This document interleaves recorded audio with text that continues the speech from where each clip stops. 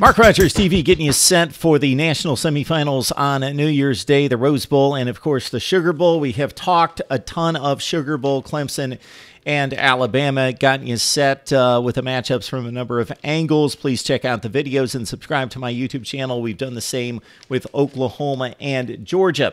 For the past few weeks, we've looked at the bowl teams and we've run through the history of the bowl games and the teams participating. And of course, the more we've gotten closer to New Year's Day and some of the huge matchups and the storied programs around college football, we have looked through the illustrious history of bowl play. We've got Georgia taking on Oklahoma, of course, for a spot in the national championship game in Pasadena at the Rose Bowl on New Year's Day. Georgia comes in 12-1 SEC champion. Oklahoma 12-1 is the Big 12 champs. Let's look at Georgia's bowl history. Okay, 30, 19, and 3 ties all time. That's one of the better records that you will see amongst the Blue Bloods in college football with that many bowl games played. 52 bowl games, 30 wins, 19 losses. 4-2 against the current teams in the Big 12, meaning TCU was a game way back in the 40s, and Georgia won that game. TCU was not in the Big 12 at the time. There was no Big 12. And that, in fact, was Georgia's first bowl game ever. 1942, they defeated TCU 40-26. Wally Butts, the head coach for Georgia, had a nice little stay at 5-2-1.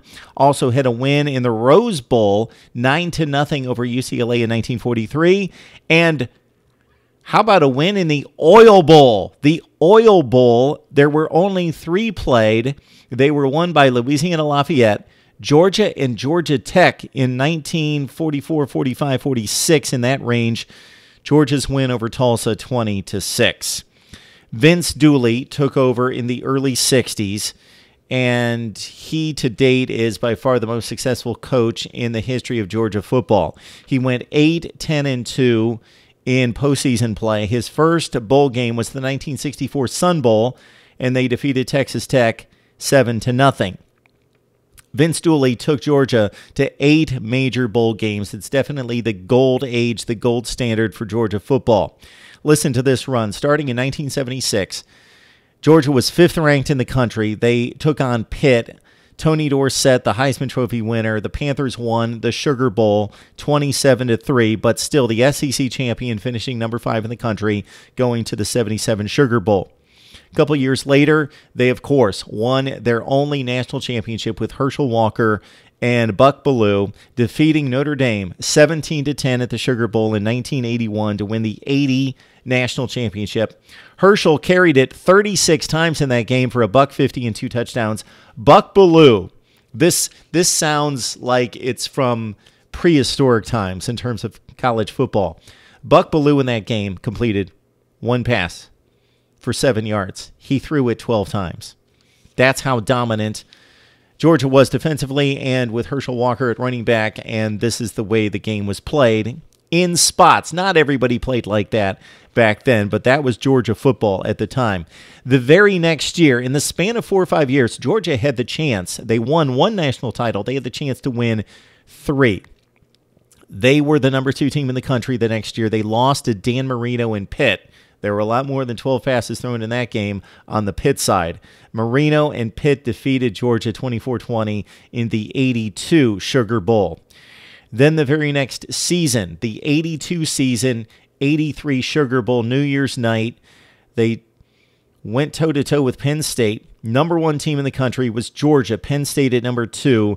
Todd Blackledge to Greg Garrity in the 4th quarter. Big 47-yard touchdown pass. That sealed it for Penn State. In that game, Herschel carried 28 times for 103 yards, so the Penn State defense did a nice job on Herschel Walker, maybe the best back in the history of the game, and Penn State won the national championship. Georgia finished number 2. They finished number 3 the next season after defeating Texas at the Cotton Bowl and denying the Longhorns of the national championship in that particular season because Nebraska came in at number 1, Texas was 2, and Texas lost to Georgia. And then later that night, of course, the famous 31-30 game in which Miami upset Nebraska to win the national championship and vault from number 5 way up to number 1. Georgia finished at number 3 at 10-1-1. Vince Dooley's last bowl game was the 1989 Gator Bowl, and quite a game that was, 34-27 over Michigan State and Andre Rison. Then you had the Ray Goff short era. He had 2 bowl games. He defeated Arkansas in the Independence Bowl and had a win with Garrison Hurst at running back over Ohio State. And Eric Zier, the quarterback for Georgia, in that game, I believe, in the Citrus Bowl over the Buckeyes. Jim Donnan came in and had not quite the success of a Vince Dooley, but he went 4 for 4 in postseason play, defeated Virginia twice, Wisconsin, and had a really fun, entertaining win over Drew Brees and Purdue at the 2000 Outback Bowl. Purdue went up 25-0. Georgia came back and won at 28-25. Then Mark Richt, tremendous success despite some of the criticism of not winning the big game and not getting necessarily to the big stage often enough. Mark Richt went 9-5 in postseason play, 2-1 in the Sugar Bowl. He had a win against Florida State, 26-13, after winning the SEC championship game, beat the Noles 26-13. Musa Smith with a big day, 145 yards rushing. They lost to West Virginia as a pretty substantial favorite a couple years later at the 06 Sugar Bowl. Steve Slayton went off, 204 yards. Pat White at quarterback. West Virginia defeated Georgia.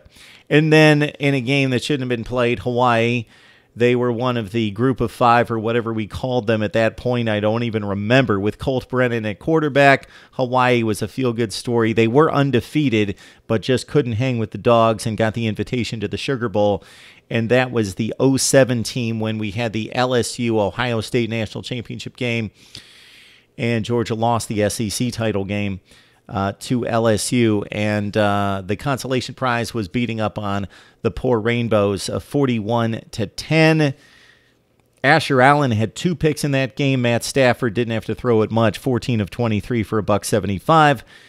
And the Mark Richt era, again, 9-5. They won their last bowl game under Richt. Actually, he wasn't on the sideline for the game, but it was his last team that finished 10-3 in 2014 with a Belk Bowl win in that game. Kirby Smart won his only bowl game last season, 26-17 in the Liberty over TCU. Nick Chubb with a big day, 147 yards and a touchdown.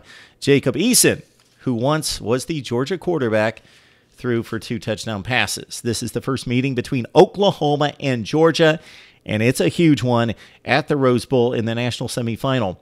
I have not stated this in the previous videos highlighting the bowl history of many of these programs, but certainly leave your comments about what bowl games you remember, maybe which ones you attended, you remember watching as a kid, the best ones, the most excruciating losses, whatever hits home for you. Would love to hear your stories right here on Mark Rogers TV.